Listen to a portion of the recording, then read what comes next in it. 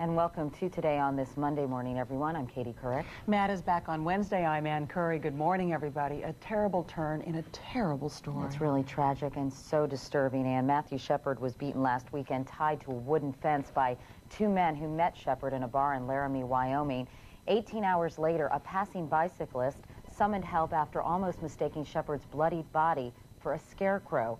Early this morning, Matthew Shepard passed away. The story has captured national attention and sparked a debate over the necessity for hate crime legislation. In just a few minutes, we will talk with the hospital spokesman who's just been with Shepard's parents and with the governor of Wyoming as well. Ann?